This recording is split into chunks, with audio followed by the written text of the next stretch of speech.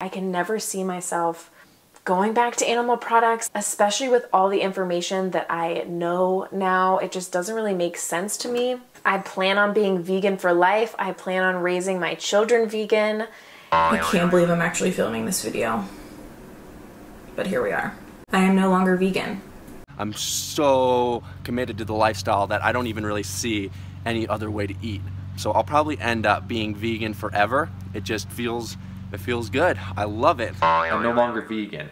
The vegan diet wasn't meeting my needs. So a few of you have been asking if I'm still a vegan, and that I'm always gonna answer yes to that. I'm never gonna not be a vegan anymore. Like, this is not, like, it's not a diet. I don't know, it's even more than a lifestyle. It's a belief that we are, like, I could not, like, I don't know, I don't need to explain myself.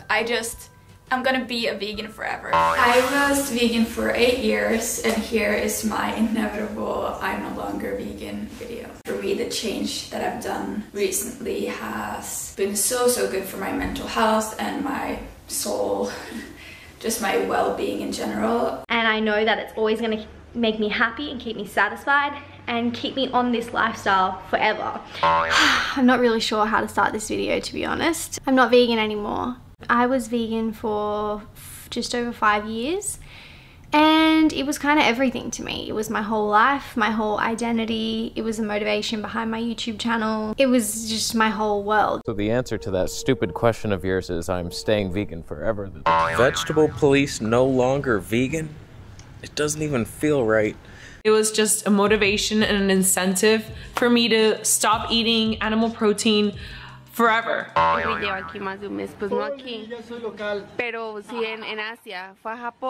What I so want to believe to be true, which is that I can live a healthy, freaking vibrant life forever on a vegan, plant-based diet.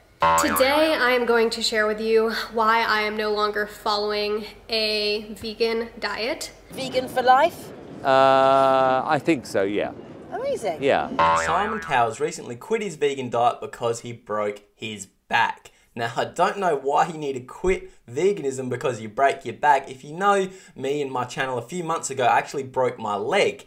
I wanted everyone to go vegan. I wanted my whole family to go vegan. I just wanted everyone to eat plants forever.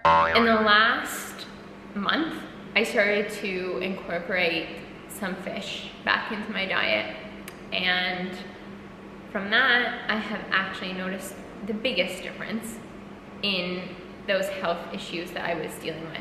How would you feel if I told you 3 years ago that you would end up eating meat in the future? I would say nope, that's totally not true. I'm gonna be vegan forever. I'm not vegan anymore.